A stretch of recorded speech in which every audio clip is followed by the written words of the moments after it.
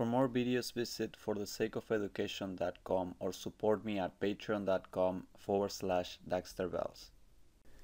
Alright guys, let's find the tension developed in the three cables required to support this street light. The street light weighs, it has a mass of 15 kilograms, and the height at the street light sits, in other words, the height of A is 4 meters. So the first thing we have to do is find all the univectors.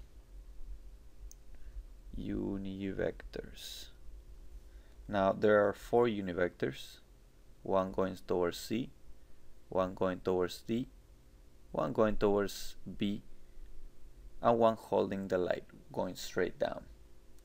To find all these univectors, the first thing we need to do is we need to find all the points involved, which are A, B, C, and D.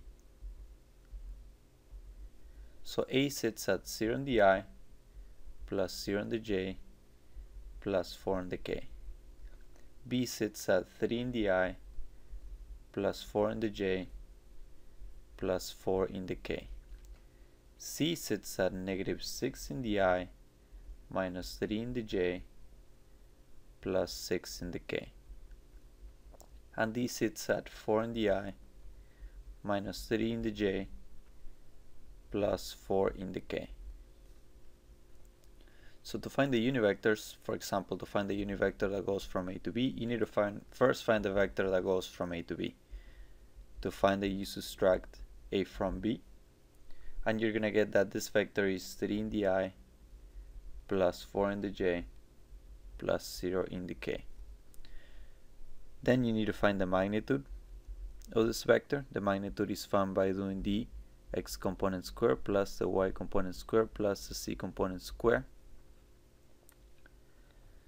And this magnitude comes out to be exactly 5, because 3 times 3 is 9, 4 times 4 is 16, when you add them is 25, square root of 25 is 5, 0 squared 0. And the univector AB is easily found by dividing the vector AB by its own magnitude, and you get that the univector is 0.6 in the I, plus 0.8 in the J, plus 0 in the K. So now we found the univector AB. We need to go through the same motions to find the univector AC, univector AD, and the univector holding the street light, which is a univector for the weight of the street light. So for AC and AD, you just have to go through the same motions. Find the point that goes from A to C, find the magnitude, divided by the magnitude, you get the univector. So when you do go through the same motions for these two vectors, you're gonna get that AC is equal to -0.857 in the I, minus 0.429 in the J, plus 0.286 in the K. And AD is gonna be 0.8 in the I, minus 0.6 in the J, plus 0 in the K. And the univector for the weight is going straight down. Since it's going straight down on the C, on the negative C direction, it's just minus 1K. So now that you find all the univectors, the next step is to multiply them by tensions / forces.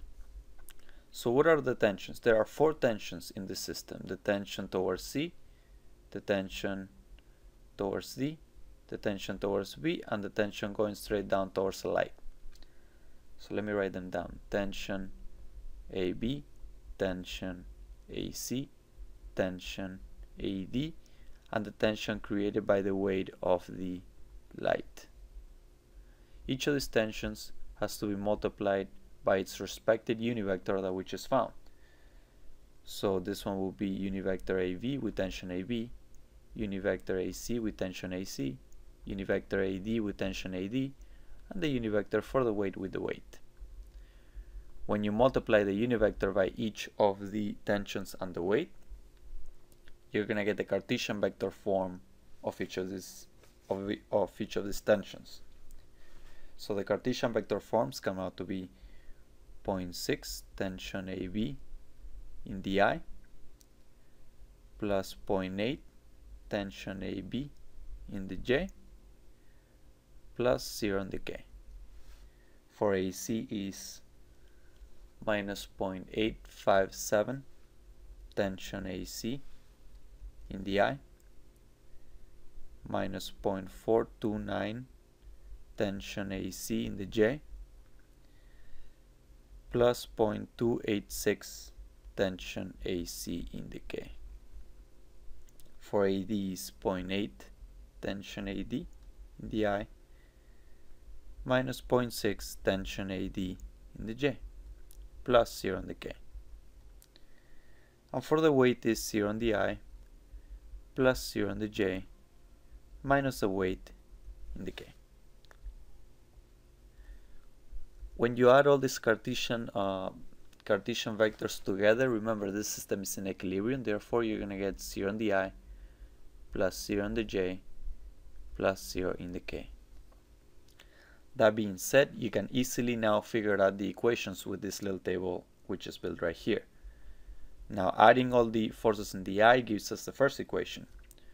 0.6 tension AB minus 0.857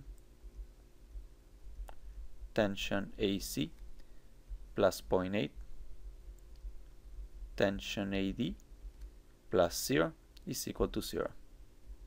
I'm not going to write the first 0. And you're going to go through the same motions for the J and for the K. For the J you get 0.8 tension AB minus 0.429 tension AC minus 0.6 tension,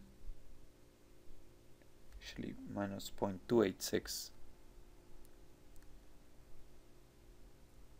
plus let me erase it,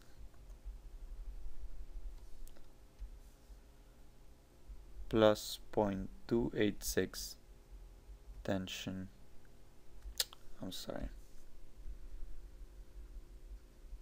I was right the first time, minus 0.6 tension AD plus 0 is equal to 0. And the last one for the K is equal to 0 plus 0.286 tension AC minus the weight is equal to 0. Now for the weight you can plug in the mass, which is 15 kilograms. The weight is equal to the mass times the acceleration of gravity, which is 15 times 9.81, and that gives you the weight. So when you plug that into here and you solve for the tension AC, you get that the tension in AC is equal to 514.5 newtons. Now you can plug this into equation 1, calling this one equation 1 and this one equation 2. And then plug it into equation 2. Basically you're replacing the tension AC right here and the tension AC right here, and you're getting two new equations for 1 and 2. Now let me turn the page. When you plug them in, as I told you, you're gonna get that equation 1 and equation 2 become this. Equation 1 becomes 0.6 tension AB plus 0.8 tension AD is equal to 440.9 newtons. And equation 2 becomes 0.8 tension AB minus 0.6 tension AD is equal to 220.7 newtons. Now I'm going to get this new equation, let's call it equation 4, I believe. Let's call it equation 4, and I'm going to multiply it by this fraction, 0.6 over 0.8. Each of these coefficients and the 220.7 and the 440.9 is going to get multiplied by this fraction, and this is the new equation I'm going to get. 0.45 tension AB plus 0.6 tension AD is equal to 330.7 newtons. And when you add these two together, as you can see, the tensions in AD cancel out, and this becomes 1.25 tension AB is equal to 551.4. You solve for the tension in AB and you get that it is 220.3 newtons. And then when you plug that into equation 4, let's say, you plug this into equation 4, or whenever you want, whenever you see fit. Sorry, this is tension. Yeah, I messed this up. When you solve for tension AB, you get that tension AB is 441.12 newtons. And when you plug this into equation 4 and you solve for the tension in AD, you get that the tension in AD is equal to 220.3 newtons. And as I said before, the tension in AC is equal to 514.5 newtons. So final answer, and final answer. Excuse the mistakes, I'm copying from my notes and doing a lot of problems at the same time, trying to fulfill all the requests I get on my email. So thank you for hanging in there. And these are the tensions for all the 3 cables, and remember to, if you're on the field, always take into account the tension going straight down.